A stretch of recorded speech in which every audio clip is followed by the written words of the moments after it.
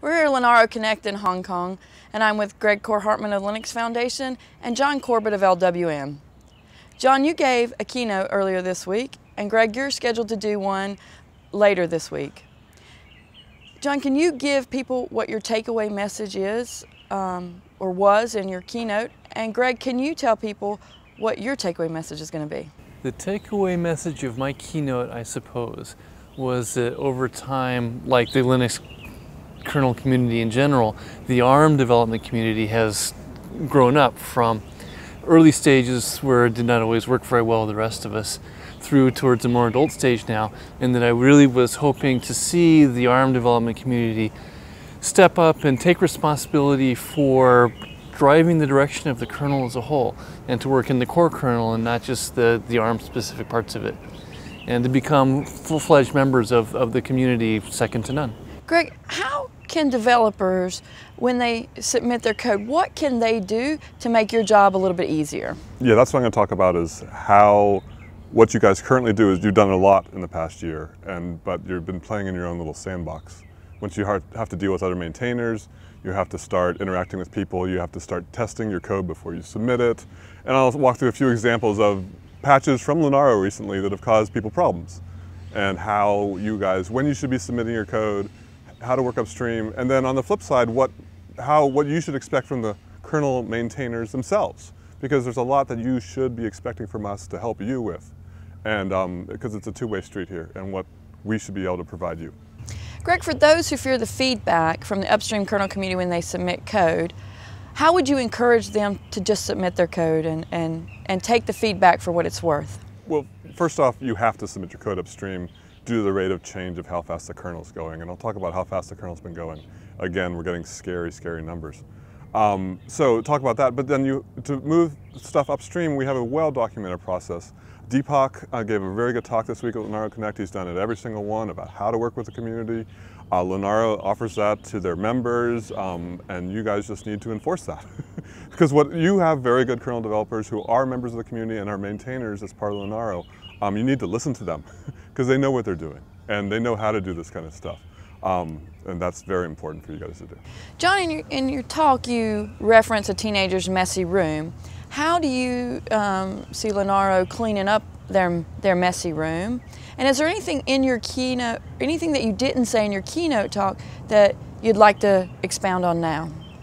Okay, well, for the first part, yeah, and I put up a picture of a certain teenager's messy room as an example of just throwing things onto the floor. And I think that the early stage of contribution from much of the embedded and mobile communities was like that. Here it is, throw it on the floor. And then over time, you sort of learn that maybe you should put a shelf there and organize things, then you can find them again, and so on, so that rather than having to buy 1,000 socks, you can actually find the socks you have and they're not all under the bed somewhere. That sort of thing. So there's been a lot of that going on within the ARM community of, in a sense, building the shells, building the infrastructure so that a lot of code can be shared instead of being kind of thrown into the separate room for each ARM subplatform. So we have a lot of interesting abstractions now that weren't there before, a lot of which has been done by folks working under the Linaro umbrella. So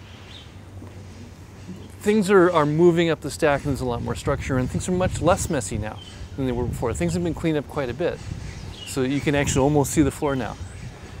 So it's a good metaphor. It is a good metaphor. I think it applies fairly well. So I think things are really heading in the right direction. And a lot of it is really a matter of solving problems in the right place, which is what I was trying to say when I was there. In terms of what I would have liked to have said that didn't, one thing I wanted to do was I wanted to ask the crowd how many of them were going to attend the Linux Storage and File System and Memory Management Summit that's coming up next month. Just because that is a good place to work with core kernel developers. It's one of the most technical and task-oriented and productive meetings I go to. I actually like it a lot better than the real kernel summit in that regard.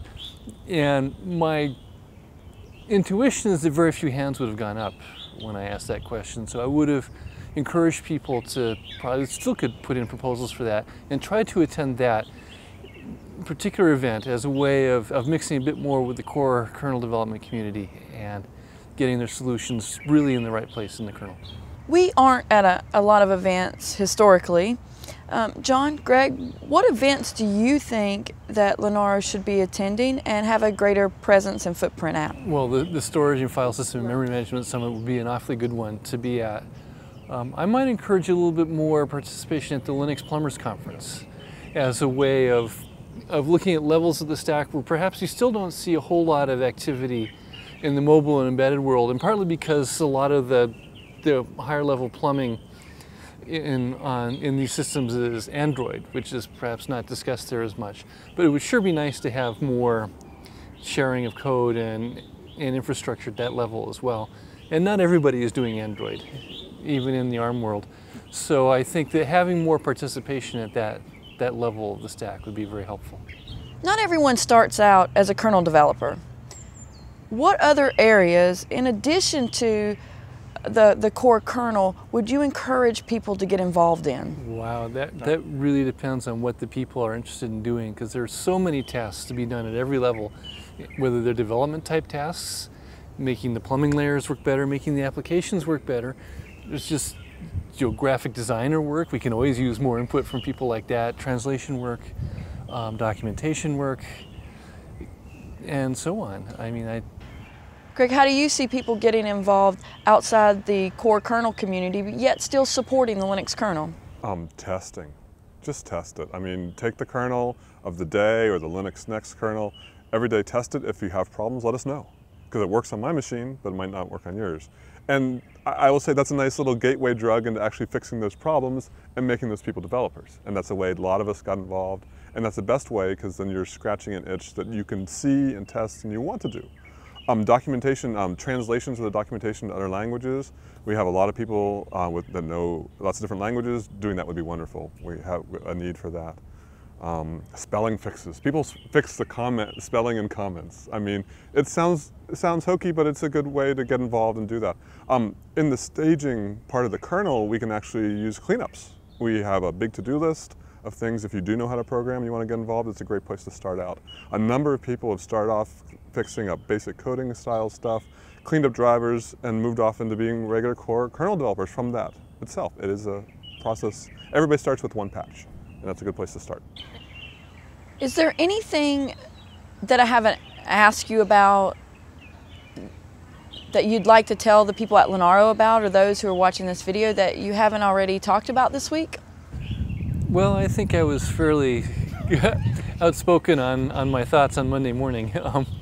Since people keep coming up to me and talking about it, I guess I got something across. I mean, I guess I would sort of reiterate the side of my talk that maybe wasn't heard as much, which is that there's an awful lot of good work being done by this group of people, and it's getting better all the time. And I really wanted to not castigate people so much as to say, you're doing good stuff, keep on going and take the next step. One thing personally to say is, like, maintainers of subsystems, I was meeting with somebody today and I've only exchanged emails with him.